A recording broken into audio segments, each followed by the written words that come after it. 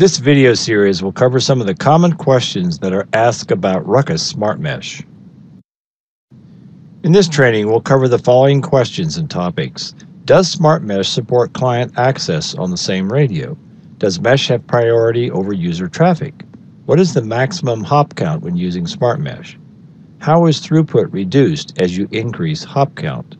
How is throughput calculated by the number of hops? A description about mesh convergence times and scenarios. Is SmartMesh reliable enough for voice backhaul? What is the typical time for mesh selection? And what do we do to identify and prevent loops? Does SmartMesh support meshing and client access on the same radio? The answer is yes. The same radio can be used both for client access and for backhaul. Does Mesh have priority over user traffic? We help the mesh link by giving the mesh wireless LAN a higher priority, which means that when it tries to get access to the airtime, it will use a smaller contention window. Essentially, this means that for the same class of traffic, the mesh AP will use a higher priority and smaller window for contention. So the result is that mesh APs will have a higher priority for data or voice packets. What is the maximum hop count when using SmartMesh? There is a limit to 7 hops and 8 APs. The APs include a root AP, an EMAP, and a mesh AP. There can be a total of 8 APs in a mesh chain, making it as deep as possible. This is a limit in the protocol itself, and for best performance, we recommend a shallower mesh tree. Typically, we don't suggest more than 3 wireless hops within a mesh tree. How is throughput reduced as you increase the hop count on the mesh APs? The simplest case is when you have no EMAP APs involved. If you are using the same frequency with only a wrap and a map AP, for the first hop you would get the full link speed for that mesh link. Now if you have to forward one more time, for every packet coming down from the wrap or the core AP, you have to send it first to the first hop map and then the second time to the second hop map. This effectively cuts down the throughput by half compared to the one hop link. If you have 3 APs in the chain, then you have wrap, map 1, and map 2 and have to forward the packet twice. If you have 1 wrap and 3 maps in the chain, you have to forward it 3 times, in which case you're actually cutting it down further by taking the 1 hop throughput and dividing it by the number of hops you have to forward. This degrades the speed by 1 over n, n being the number of wireless hops. So in our example, between the controller and wrap, let's say that we have 600 megabits per second. Between the wrap and map 1, let's say that the mesh speed is 300 megabits per second. Between wrap and map 2, our speed would be approximately 150 megabits per second, and between the wrap and map 3, the approximate speed would be about 100 megabits per second. How is throughput reduced as you increase the hop count with EMAPs in the chain? Assuming you have an EMAP in the network mesh chain, then the EMAP hop doesn't count because it's over Ethernet, and that's as fast as it gets. So in this case, you can take that hop count out of the equation.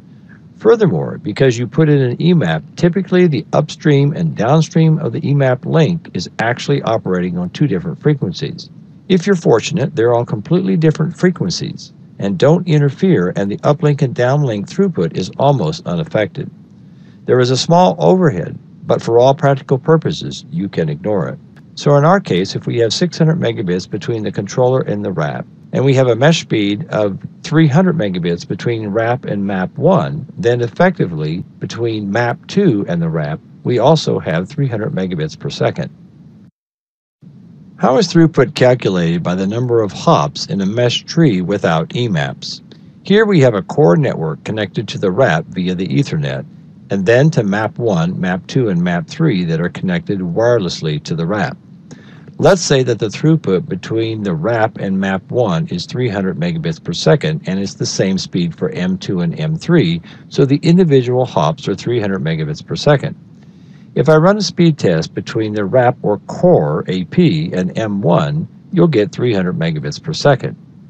If we run a speed test from the wrap to map 2, for every packet, it has to go through 1 wireless hop to M1 and then another one from M1 to M2. During this time that the root AP is sending to M1, M1 can't transmit to M2. So in that case, the second packet from M1 to M2 has to wait for the first one to clear.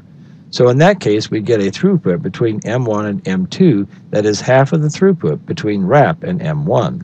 So the throughput would be 300 divided by 2, or about 150 megabits per second to map 2. If we were speed testing between the core wrap and M3, then every packet will be repeated and sent 3 times over the air, and they can't be sent at the same time. So the effective throughput from the core to M3 is now 300 divided by 3, or 100 megabits per second. So we're not quite halving every hop, but we're reducing throughput by the frequency of the mesh link divided by the number of hops. Let's go through another example with an EMAP in the mesh tree. Suppose that M1 and M2 are connected by Ethernet, so M2 now becomes an EMAP AP. In this case, if we're running a speed test between the wrap and M1 that goes over the wireless hop, it would be 300 megabits per second. If I'm going from my wrap to M2, which is an EMAP, because there's an Ethernet connection between M1 and M2, there is no bottleneck on the Ethernet between M1 and M2, so the speed will be limited to the throughput between the wrap and M1, so roughly 300 megabits per second minus any delta on the Ethernet link. If we run a speed test between the wrap and M3, because we have an Ethernet in the middle, this allows the EMAP to use a different frequency to talk to M3 than what the wrap and M1 uses. And in this case, I'm assuming that wrap and M1 are using different channels than EMAP2 and M3. And if I run the speed test from wrap to M3, we'll have the packet between wrap and M1 over the air at roughly the same time as a packet over the air between M2 and M3. So they are actually fairly independent. So the speed test will almost end up at 300 megabits per second between the wrap and M3 in theory, but in practice it will be maybe 10 to 20% less, so approximately 80% of 300, or about 240 megabits per second.